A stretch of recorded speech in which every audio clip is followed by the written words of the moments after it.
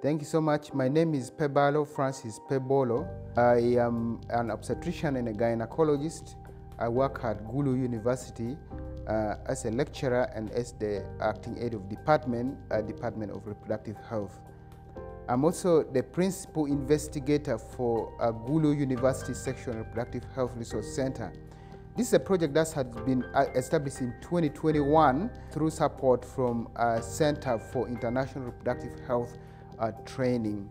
The Center for International Reproductive Health Training has two branches, CHAT Africa and CHAT Michigan. CHAT Africa was able to support the first two goals of this project, and then CHAT Michigan supported the third goal. The goal of this project is basically to improve on pre-service education in Gulu University, clinical service provision improvement in Gulu University and the affiliated teaching hospitals, and then the third goal is to improve on research capacity and institutional visualization, and that has been the one supported through CHAT Michigan.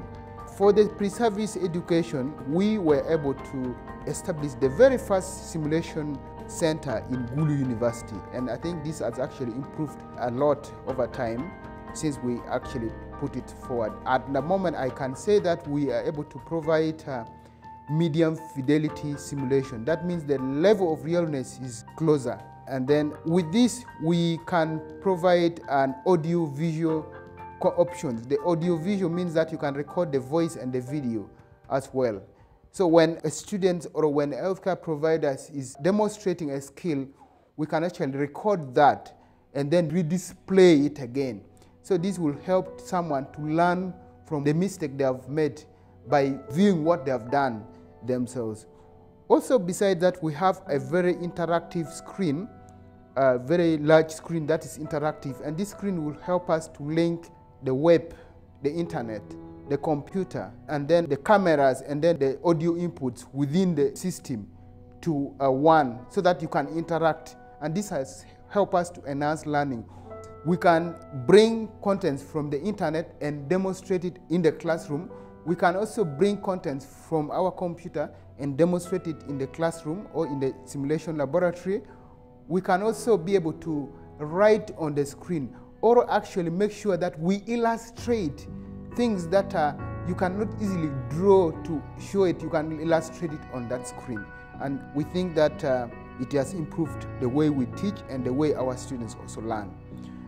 Through this simulation laboratory, we are able to realize a number of things. We did several trainings, both pre-service and in-service training for our students, for our interns, for our healthcare providers. We were able also to do a lot of collaborations. We collaborated with UNFPA, Marie-Stopes, Accord to train local healthcare providers within here. We collaborated with Ministry of Health through Gulu Regional Referral Hospital. We have also collaborated with Lacho Hospital to make sure that we train their interns, also we train their midwives. Also, Gulu Regional Referral Hospital, if they ever have any training, they actually use this. So it's like we share a lot with this. The other thing that we also had under pre-service education is to establish the very first lecture production studio. We believe that this is the very first lecture production studio in the country.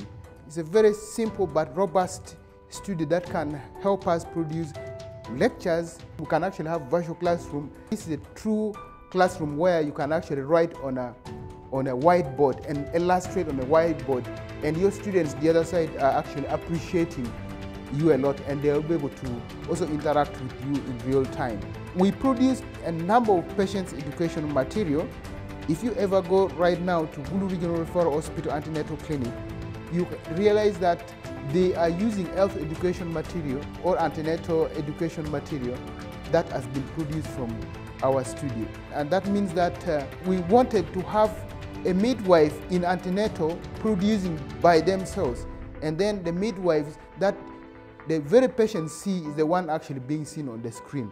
But there are options that the midwives can appear to answer questions when patients have questions. And we were trying to distribute this to all the other centers. Like we have already done that for Lamour district. We believe that 4 of the health centers should have actually already started using that. In that studio, we can also produce mini conferences. If you have maybe few people, like 5 people, you want to have a very interactive conference with your other colleagues the other side, this will provide for you a very perfect environment for you to have that. We can also have video streaming, produce a graphic designing within the studio. Our expert can be able to do for you a very nice artwork. And then also animations, we can produce animations. The third thing that came out clearly under this theme of pre-service education is teleconferencing. We were able to actually establish the very first teleconference facility in the university. And then we have 2 units of this teleconference facility. One is at Gulu Regional Referral Hospital, which is currently being used to enhance virtual meetings and interaction for the local maternity system that has been established by the Ministry of Health.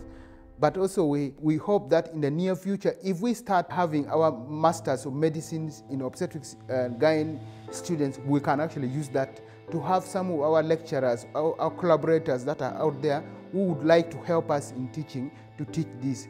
But importantly, now we have already had Gulu Regional Referral Hospital and Lacho Hospital being accredited as a training center for ECSACOGS, which is East Central and Southern African College of Obstetrics and Gynecology. We'll actually soon have students, so we'll use these facilities to have that. The one at the main multifunctional research laboratory of Gulu University is helping a lot in making sure that there are online presentations that are done by the team, physical presentation that is done within the university. They can use that, a Viva defense for PhDs, masters with the other partners out there. So I think it has helped a lot. We also do video conferencing with this. The second goal of this project was to improve on clinical service provision in sexual and reproductive health in the 2 teaching hospitals and of course to Gulu University. In this, we were able to do a number of things. We trained midwives and nurses and some of the key health workers within the 2 hospitals and within the university on value clarification and attitude transformation about abortion and post-abortion care. And we're also able to support with small items that are needed for daily work, like for sexual and reproductive health, maybe family planning in abortion care.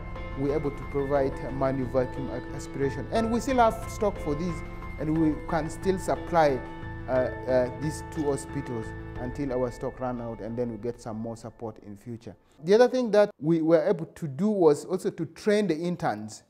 This also helped to skill the interns. Normally we provide 4 days very intensive training to the interns before they start rotating in the Department of Obs-Gyn, both in Lacho and Gulu Regional Referral Hospital.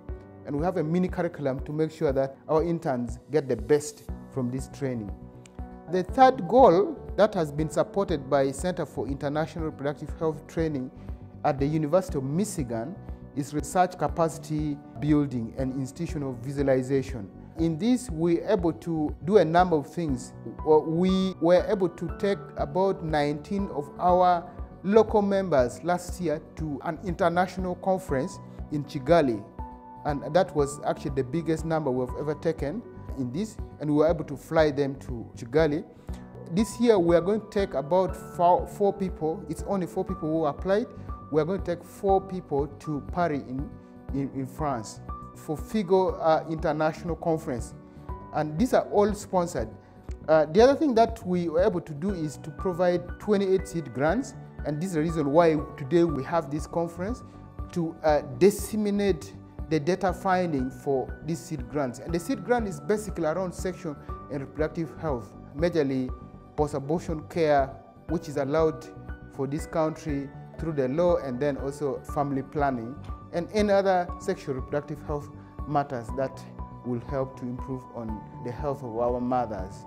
We were also able to support local IRBs, that is Institutional Review Boards or Review and Ethics Committee. We are in the final phase of having Gulu Regional Referral Hospital having an established Research and Ethics Committee. We supported them through training. We supported them through providing office equipment. I think their office equipment is actually ready. What is waiting now is just to have the committee put there. We also supported Lacho and Gulu University Research and Ethics Committee by providing trainings to them. And also, like for GUREC, we were able to provide small office items to them to support them in their daily work. So basically, that's what I have, but a lot is on the ground. If you will have time, please pass by our studio and you see what amazing work that we do there. You can also have a look at our teleconference facilities that are placed within Gulu Regional Referral Hospital, within the main maternity building, beautiful maternity building, and then also within the multifunctional laboratories, research laboratories at Gulu University. You can also pass by our simulation laboratory that is located within the old side of Faculty of Medicine, just as you enter the Regional Referral Hospital opposite the Central Police Station. You find beautiful simulation lab there that will actually make you feel really, really happy. By the way, to be honest, all these things you're watching right now is a product of our Gulu University Lecture Production Studio.